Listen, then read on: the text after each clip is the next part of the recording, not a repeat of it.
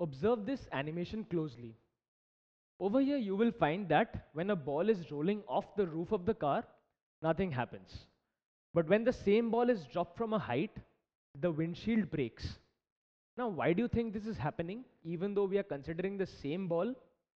When the ball merely rolls off, it does not do any work on the windshield. But when the ball drops from a height on the windshield, it causes the windshield to move because it applies a force on the windshield due to which the windshield moves or gets shattered. So thus we can say that when the ball is raised to a particular height, it has the ability to do work on the windshield, and that is why it is able to break the windshield. So let us get behind the concept of this. We see that when the work is done, in order to lift the ball, it is getting converted to the energy which is getting stored in the ball. Now we can say that this stored ball has a certain amount of energy because work was done in order to lift the ball.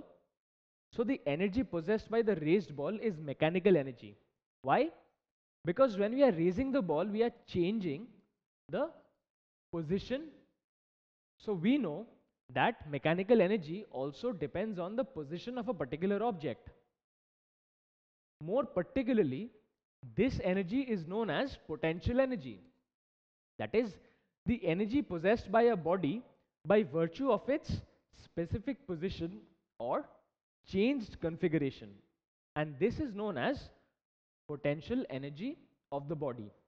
So because the ball had a certain amount of potential energy when it was raised, it was able to do work on the windshield of the car in order to break it. So now consider this picture over here. Over here you will find that Katniss Everdeen is aiming her bow and arrow to a particular target. Now when she is taking hold of her bow and arrow, what do you think will happen if she does not stretch the string?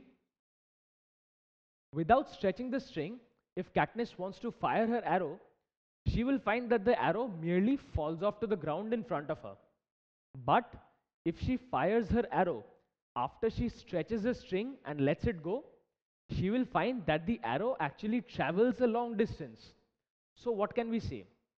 We can say that the stretched string has some ability to do work on the arrow, or in other words, the stretched string has some amount of energy. We can illustrate this concept further with the help of a very simple video. Now notice in this video, when the catapult string is not stretched much, the ball simply falls off. When it is stretched to a greater distance, the ball travels a considerable distance. And when it is stretched to a great extent, the ball is flung to a very, very long distance. So what can we say?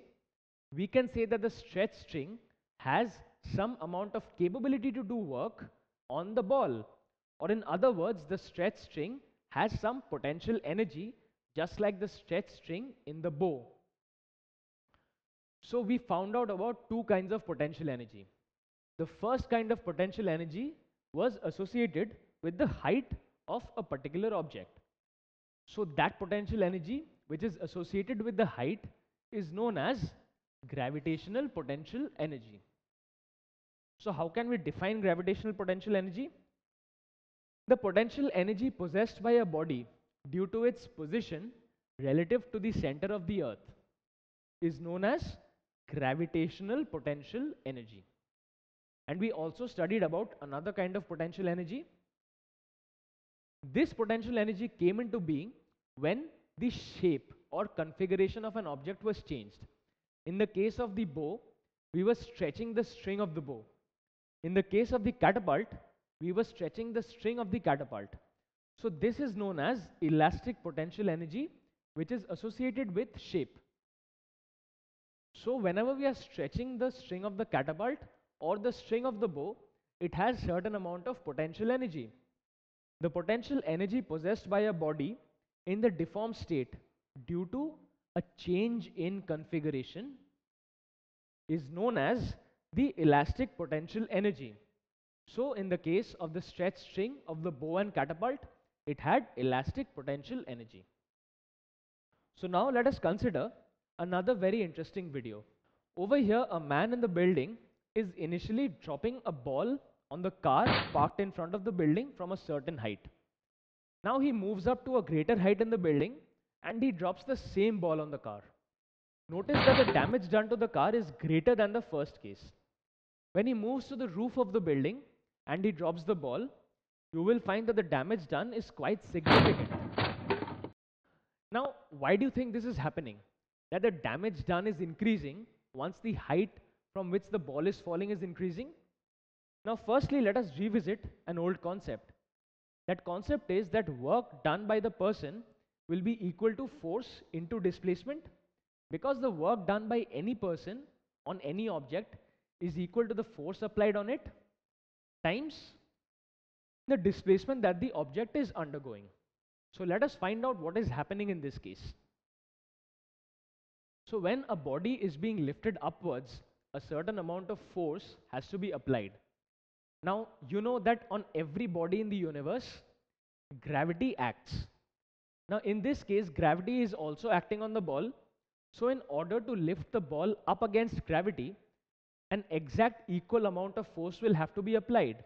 That is, the force that has to be applied on the body, that is the ball, will have to be equal to its weight. Thus, the force required to lift the ball is equal to the weight of the ball. So we can say that the weight of the ball is equal to mass of the ball into acceleration due to gravity. And if we consider the mass of the ball is m and acceleration due to gravity is g, so the weight of the ball will be given by mg. And this will be the exact same force which the man will require to lift the ball. Now we are displacing the ball, that is, the man is displacing the ball from a particular position on the ground to a position in the building. So let us say that for any position from where he is dropping the ball, it is located at a height h above the ground. So with respect to the ground, that is the initial position, the position where he is going to the building has a height of h, which is the final position. So the displacement of the object is h minus 0, that is nothing but h. So we have the force required as mg and the displacement of the object h. So now let us see how we can find out the work done. So the work done by the man will be mg into h, that is mgh. Now we have studied that the work being done on lifting the ball is getting stored as potential energy of the ball, because potential energy is dependent on the particular height or the position with respect to the earth. Thus we can say that the potential energy of the ball is also mg into h. It is because of this potential energy that the ball is able to do work on the car and cause damage to the car. So since the height increases, potential energy increases and the damage done to the car also increases. So as you can see, potential energy is mgh, and on the surface of the earth h is equal to 0. So m into g into 0 is going to give me 0. Thus, on the surface of the earth, the potential energy is 0. And the earth's surface actually represents a surface where the potential energy of any body is 0.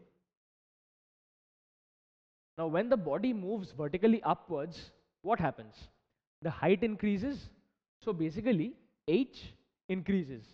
Now, as h increases in mgh, because m is constant for a body and g is also constant because the body is on earth, if we increase h, the potential energy will increase. Similarly, if a body is moved vertically downwards, then its height from the ground, h, decreases. So keeping m and g constant, if h decreases, then the potential energy will also decrease along with it. So in this case, we can clearly explain what was happening. When the height was less, we can see that the potential energy was less and it caused less damage to the car because it was able to do less work in damaging the car.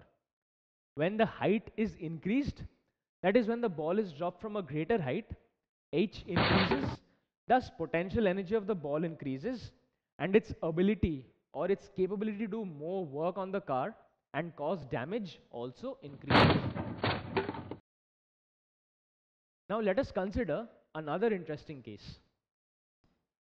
Over here you will find that initially the man at the top of the building is dropping a small ball on the car and it is causing some amount of damage. Now the man drops a bigger ball on the car and you will find that the damage caused is significant. So now can we explain what is happening over here? Over here, the heavier ball that the man is taking has a greater mass than the small ball, which has a lesser mass. Thus, when mass of the ball is increasing, because the man is dropping the ball from the same height, h remains the same and is constant, and g is the same. So keeping g and h constant, when m is increasing, the potential energy simultaneously increases. And when m decreases, the potential energy also decreases. So we can say that when a heavier ball is being dropped, because it has more potential energy, it is able to cause more damage to the car than when a lighter ball, which has a lesser value of m, is dropped on the car. Now, since potential energy is also a form of energy, and since energy is measured in joules, potential energy is also measured in joule, and it is represented by the capital letter J. So now I have a question for you. The question is, calculate the potential energy of a bowling ball kept on the top of Burj Khalifa, which is the tallest building in the world. So obviously the ball is at quite a height and it must have a significant amount of potential energy. We have been given that the mass of the bowling ball is 5 kg and the height of Burj Khalifa, that is till the absolute top, is 830 meters. And we have also been given that g is equal to 10 meters per second square for ease of calculation. So let us see how we can find out the potential energy. So we have been given three things: mass of the body, that is m, equal to 5 kg, the height at which the body is kept, h, equal to 830 meters, and g, which is equal to 10 meters per second square. Now we know the formula of potential energy is m into g into h. Now we have the value of m as 5, the value of g 10, and the value of h, that is 830. Thus, we place these respective values and we find that the potential energy of the ball is equal to 41,500 joules. So the ball that is kept at the top of Burj Khalifa will have a potential energy of 41,500 joules, and it will have a capability to do this amount of work on any object or any other body it hits, and that is a significant amount of work. So you better not be in the path of the ball when it falls from the top of Burj Khalifa, because any object it hits, it is going to cause a significant amount of damage.